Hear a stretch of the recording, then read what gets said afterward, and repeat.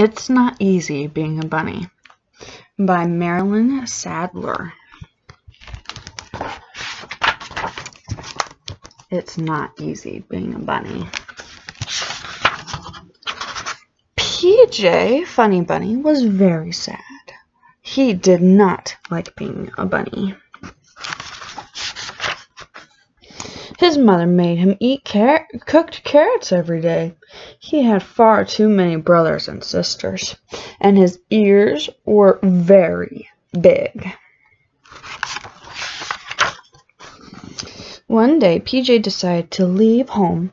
"I don't want to be a bunny anymore," said PJ. "I want to be a bear." And PJ went to live with the bears.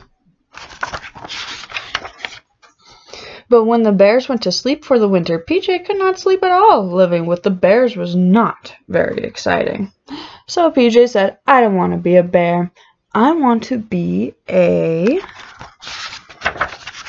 bird." And PJ went to live with the birds. PJ liked being a bird until he tried to fly. So PJ said, "I don't want to be a bear or a bird. I want to be a beaver." And PJ went to live with the beavers. The beavers liked to work very hard. PJ did not like to work at all. So PJ said, "I don't want to be a bear or a bird or a beaver. I want to be a pig." And PJ went to live with the pigs.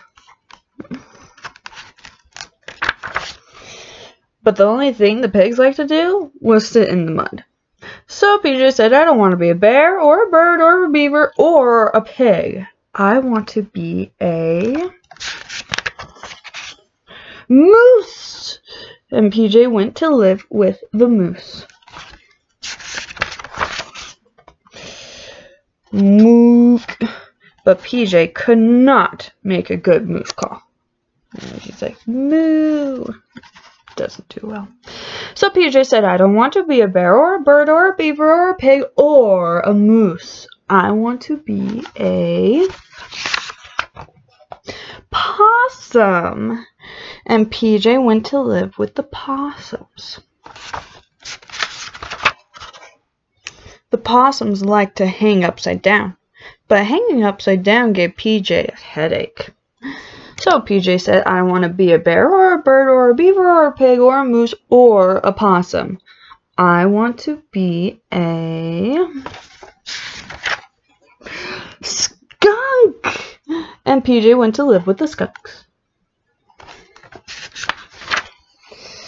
It did not take PJ very long to find out what he did not like, and find out that he did not like living with the skunks.